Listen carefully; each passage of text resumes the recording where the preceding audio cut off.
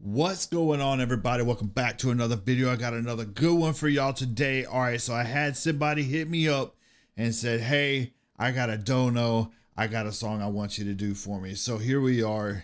Jesse Howard, aka New Breed, Little Boy and the Preacher Man. I want to take a moment right quick and say happy Thanksgiving to everybody. I know it's a few days late. I really hope that all of you were able to take some time and go spend it with family or friends. Hopefully a little bit of both. But I want to extend a special thank you to all my veterans, especially the ones that are still active duty right now, and those of you that are in the Guard that are activated and whatnot, that are unable to go spend some time with family. Hopefully you're able to spend some time off duty, go hang out with your extended family and friends and stuff. So without wasting any more time, Jesse Howard, Little Boy and the Preacher Man. Let's get in it.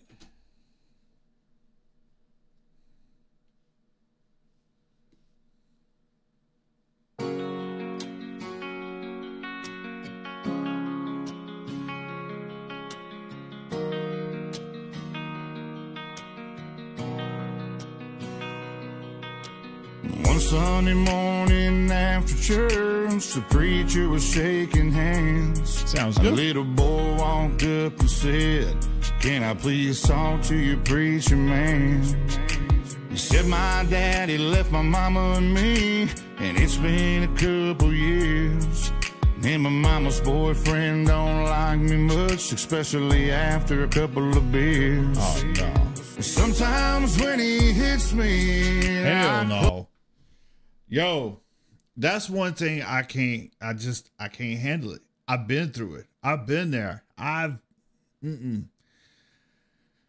Whew. All right, so I relate to this a little bit too much. But when I was little, my biological father, if y'all have seen some of my videos, I've covered some of this a little bit. But my biological father gave me up, right? My sister's biological dad, he's the one that adopted me. He took me in, so on and so forth. Wasn't the greatest dad in the world, but he did take me in, so as his own at the time.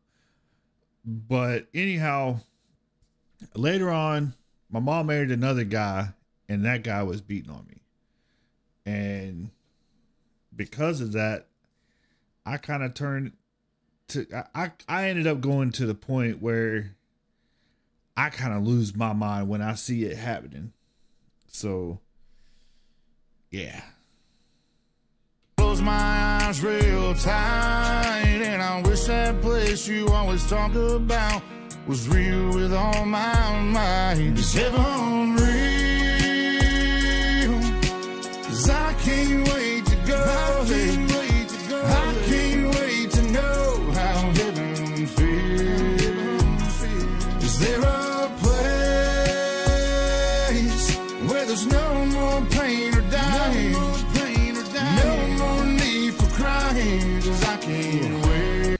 Man, this is just stuff that kids should not have to worry about, man. It's a tough world out there, especially nowadays with everything that's going on. Man, it's tough. It's hard for me to think because, I mean, I got 3 kids of my own. You know what I'm saying? And just the thought of them having to go through some of this stuff, like, I make every effort that I can to ensure that I have a healthy, happy relationship with my wife, so that I don't have to worry about some other man taking care of my kids. And I mean, sheesh. Is heaven a real place?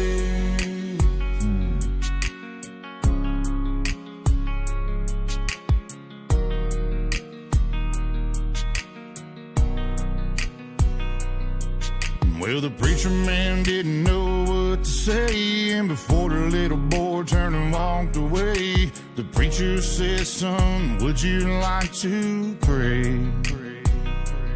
Yes, sir. Right there, the little boy hit his knees and he cried out, Lord, help me please, 'cause I don't know how much more pain I can take. And he looked up with them tears in his eyes. He said, preacher, man, I don't want to die, but I just want to know if there's a better place. Man. And that's the truth, man, because I still remember, you know, getting the one that sticks out to me the most. It's like there's two situations that stick out the absolute most from back then. Because I was literally was probably around the age of this kid in this video. But nonetheless, the one time, minding my business in the kitchen, I'm washing dishes, and then out of nowhere, I get smacked in the face. And I'm like, I didn't even know what hit me at first, but I quickly found out because he started walking off that way. And I reach up, my nose is bleeding. I'm like, what'd I do? I still don't know. And that's been more than 20 years ago. It's been more than 30 years ago. Probably about 30 years ago. I don't know. Anyway, and then the other time, the other thing that sticks out the most is it was when I was a child in this time frame was the first time I ever actually wished actual harm on another human being. And I meant it. And he heard me. I got beat up about it. But I still felt that way.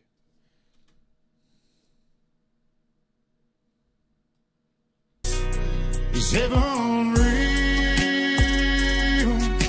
'Cause I can't wait to go. I can't wait to know how heaven feels. Is there a place where there's no more pain or dying? No more need for crying, 'cause I can't wait. You see that dude? You see that dude with his hand up in the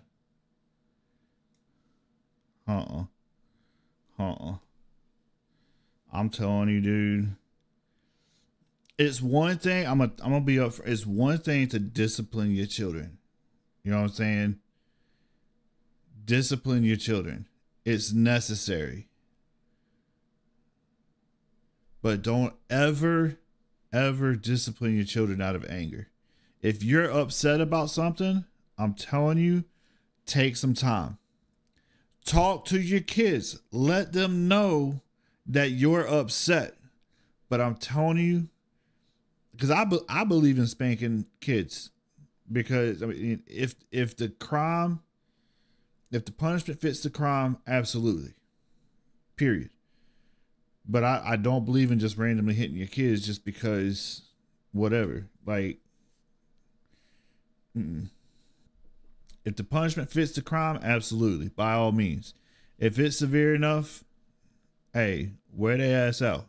Because I'm telling you, that's some kids, that's the only way they learn. That's the only way I learned when I was a kid. Mama had to tear me up, man. Happened many, many times. I can't wait.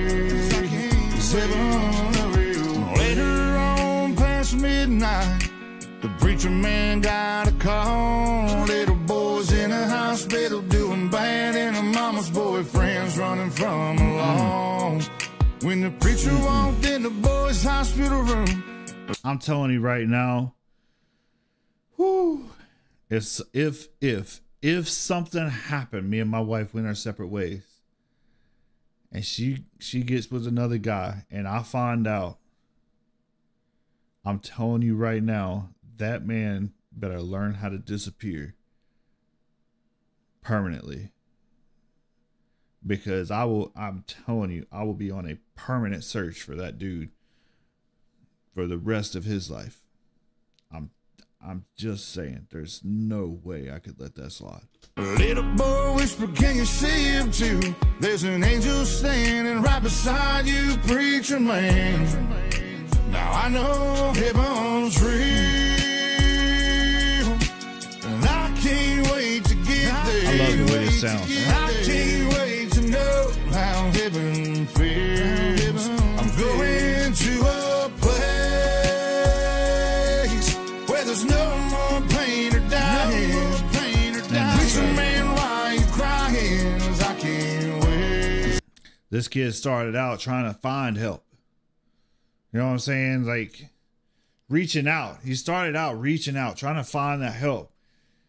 And now to me, it's like he's accepted his ultimate fate, because he, like, yeah, the preacher came and prayed with him and everything else, but nobody really did anything to get the kid out of the situation.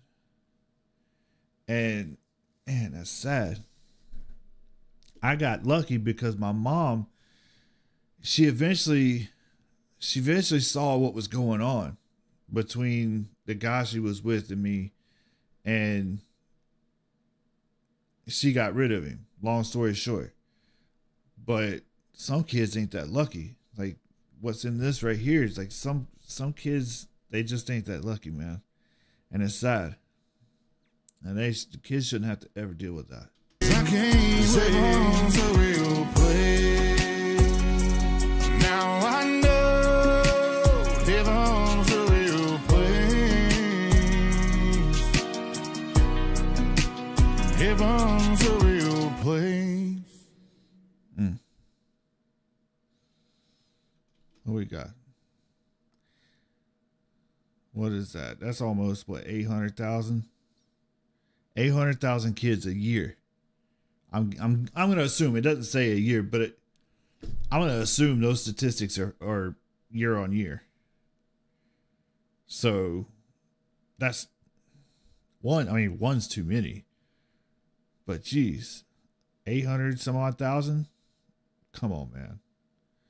Somebody's got to put a stop to it, man. Is that the end of it?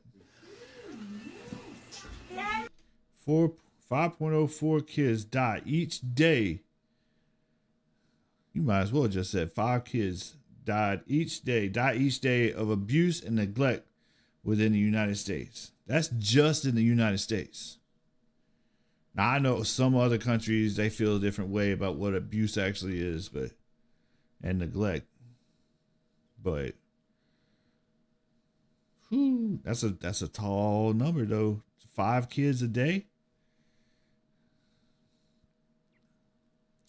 And the thing about it is, some people don't realize, that's not just 5 kids a day. That's an average. Because I mean, they're putting it 5.04. So that means you could possibly have way more than 5 one day,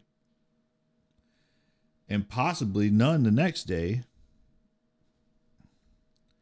Or you could possibly go a few days with none and then end up with like 20 in one day.